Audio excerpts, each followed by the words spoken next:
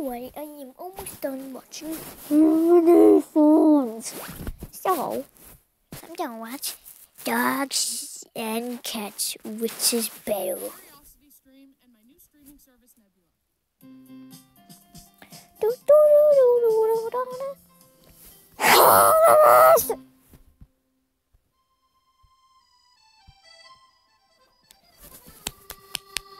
Oh. Cats and dogs. Dogs and cats. Hi, I'm Bryson, and I like animals. And today I'm going to talk about two of the most popular animal companions, dogs and cats. Starting off, I'm totally a dog person and not a cat person. I think it's a spiritual thing, though, because 99% of the time when I see a random dog, I'm able to successfully call the dog over and pet it, and we become best friends. Conversely, I have never successfully befriended a cat. I want to be their friends, and I try every time, but our energy is just so different that the cat just walks away when I try and befriend it. Here, kitty, kitty, kitty, kitty. Come here, let me pet you. No. And on one of the only times I was able to pet a cat, I made the mistake of petting its belly and... Oh! However, when I wrote this script, I went to hang out with some friends and I encountered not one, not two, but 3 cats. And incredibly, I was able to befriend and pet all of them.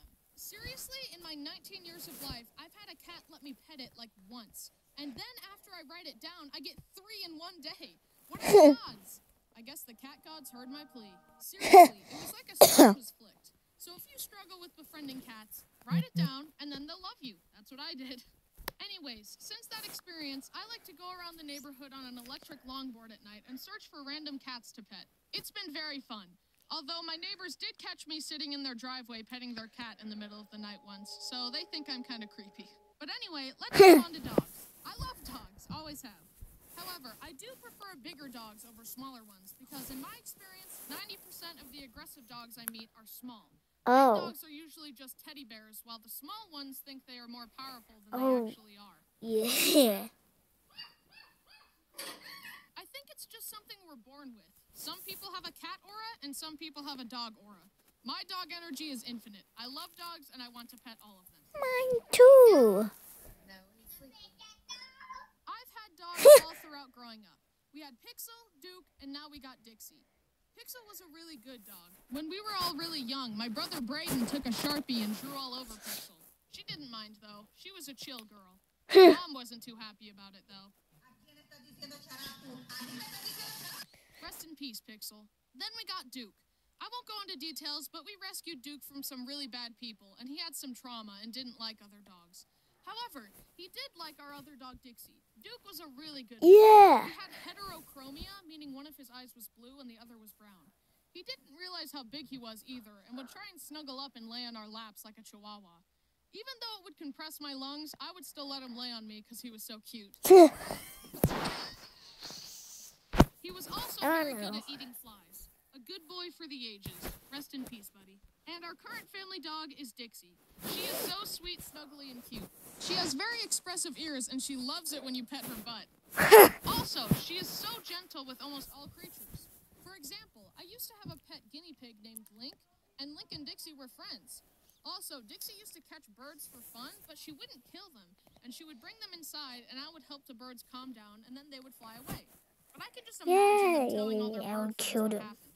Bro, this big dog caught me, and I thought it was going to eat me, but it let me go. No way, you're making that up. It's true, I swear. Nope, no way. Did you see what that Rottweiler did to Harry? Oh, no. Oh. No way would a dog let you go. But yeah, she's a gentle dog. However, me and my brothers will sometimes fight and horseplay with each other, and Dixie doesn't like that.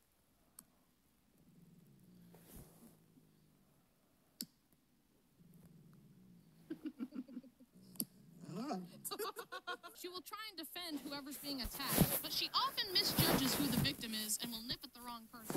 Uh-oh. Don't worry, she didn't really bite me. She just does a warning bite. She's never drawn blood, and trust me, she's a tribalist who wanted to hurt someone she could. But most hippos are actually the sweetest creatures on the planet, and they don't deserve the bad reputation. Because in almost all cases of pit bulls being violent, the bad owners are to blame.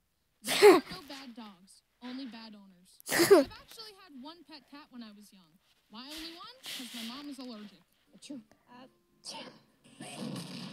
Anyway, her name was Katie, and honestly, she was an outside cat, so I don't really remember a lot about her. However, I do have Mine is too. I was 2 years old, and my family was building a treehouse.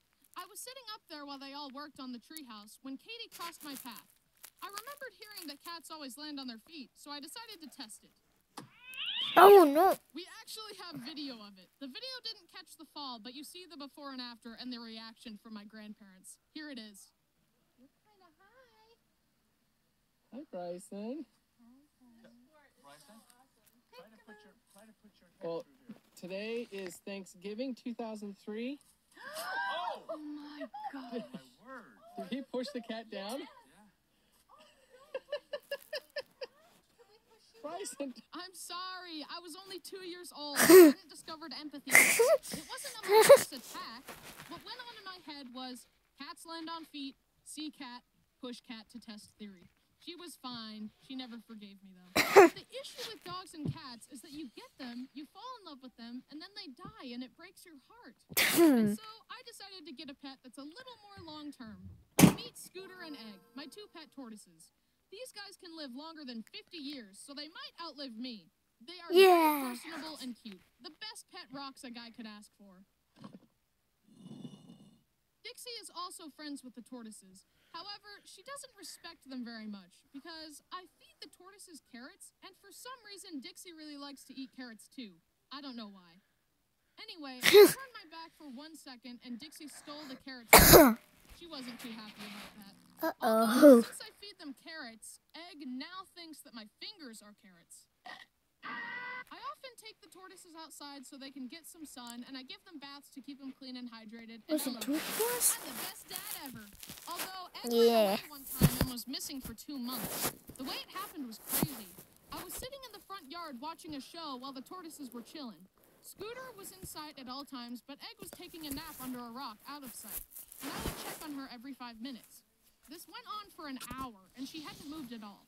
But the next time I checked, she was gone. I searched everywhere, but there was no sign of her. Then I remembered that our doorbell had a camera on it, so I scoured the footage between the last time I saw her sleeping and when she was lost, and there was only a 5-minute window. I kept my eyes peeled, but nothing. It was like she vanished into thin air. So I went through the proper missing pet procedures. Missing posters, every missing pet app known to man, calling animal shelters, crying. A lot.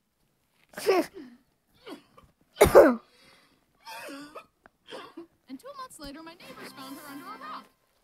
With delicious taste and 50% rock. Egg was unfazed. She could have kept going. Did you know that tortoises can go 3 years without food? But now that she's home, she gets all the food she wants. I reunited her with Scooter, and Scooter did not care. But I cared. I'm so glad we found her. Yeah. I've told you guys that I'm stupid before, but this confirms it if you had any doubt. Yes, I somehow managed to lose one of the slowest creatures on the earth. Slow brain. They basically are my own little pet dinosaurs. Just size them up a bit, and boom, they fit right in with Jurassic Park.